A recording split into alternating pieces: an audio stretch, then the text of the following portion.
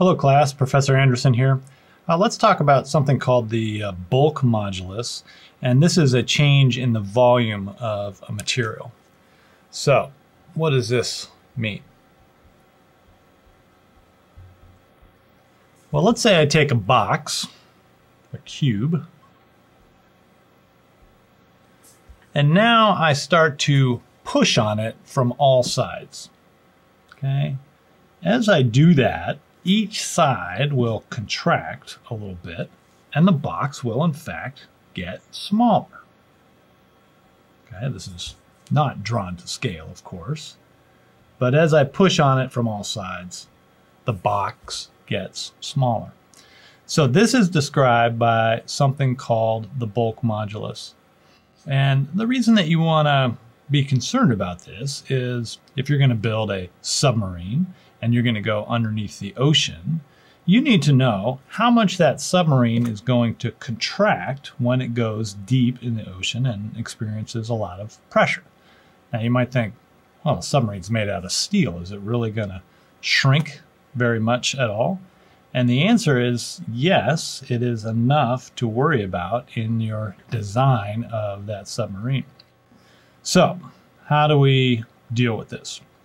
Well, the first thing that we need to identify is what is the initial volume and what is the new change in volume.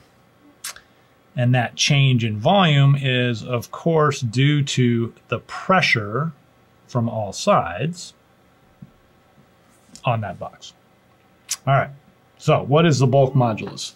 The bulk modulus is defined as the following: negative delta P over delta V divided by V initial. This is again stress over strain. Okay, the stress is the delta P. The strain is the change in the volume divided by the initial volume. Now, what about this negative sign? The reason that we have a negative sign there is because we know the volume's going to go down. When you start to compress this thing from all sides, the volume gets smaller, and so you end up with a negative number down here, and that cancels with that negative sign up there. Your delta P is, of course, positive. You have increased the pressure on the outside of this thing. Now, the bulk modulus is another material property. Okay, so depending on what the box is made out of, it will have a particular value for bulk modulus. All right, so you want to be concerned about this with things like submarines, but you also want to be concerned about it with things like bridges and airplanes, and anywhere that you have changes in pressure, you want to be careful to properly analyze the bulk modulus. All right, so let's try a simple example of calculating the change in volume of a material as it goes under the ocean. So let's say we examine the case where we take a solid ball of steel and we take it down to the bottom of the ocean. Okay, and let's see if we can calculate how much that steel ball shrinks. And let's say that the radius of the ball has a value of 1 meter. And we need to know the bulk modulus of steel. And if you look that up in the book, the bulk modulus of steel is the following. It is 16 times 10 to the 10 newtons per square meter. All right, let's see if we can calculate delta V. All right, there's our equation. We can solve that for delta V. All right, what do we get? We get delta V is equal to, well, we just multiplied across by delta V over VI. We had to divide by B. So when I multiply across by VI, I can get my delta V.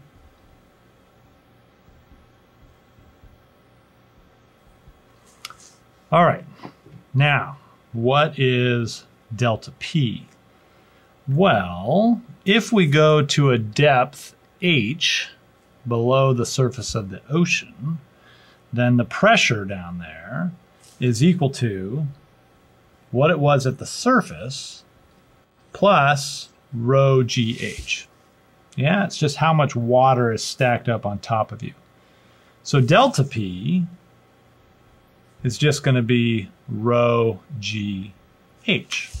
Right? We started at atmospheric pressure. We end up with an increase of rho GH.